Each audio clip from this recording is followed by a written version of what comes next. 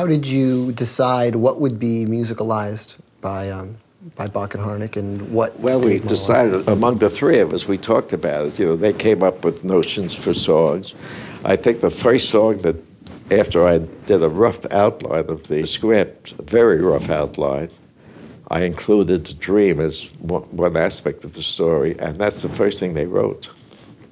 Really? Because it appealed to them. Yeah. They got excited about that idea, and they wrote it, and I said, I have no idea whether it'll be in or not, but I didn't know what would be in at that point.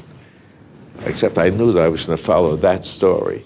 I mean, the structure that I was beginning to build. Despite the fact that we were all moderately successful, we could not get any producer interested in that project. It was the hardest thing in the world.